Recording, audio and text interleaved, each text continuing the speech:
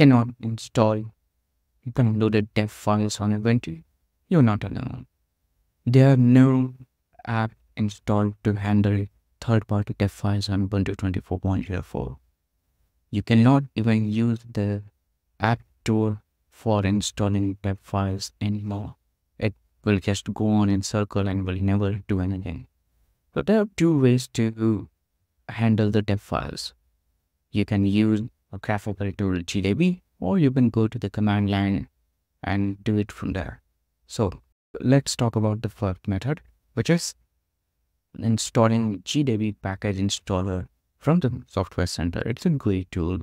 So you can install this nifty tool, and then once it is installed, you go to your downloaded dev file, right click it, and make sure that it is always set to open with Gdebi package installer.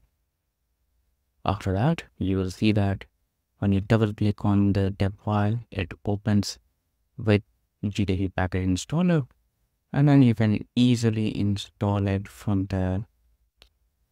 That's a nice tool. It may hang up a little bit. It may hang some time, but it does the job pretty fine. And when installed, you can just look for the software and the application you installed on the system. Cool. Let's talk about the second method, which is to use the terminal. So just open the location where you are, where your dev file is located, and then you just mention sudo apt install dot slash and then name of the dev file. The dot is important, and provide the password, and you will see that okay, it is installing the dev file you provided. You will notice, however, that at the end it shows a warning. It's not an error, it's a warning like okay, it was not installed properly in this fashion.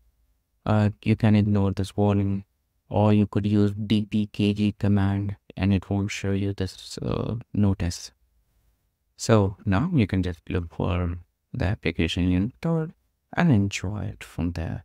I hope you like this quick little tip for installing dev files on Ubuntu. Stay tuned for more.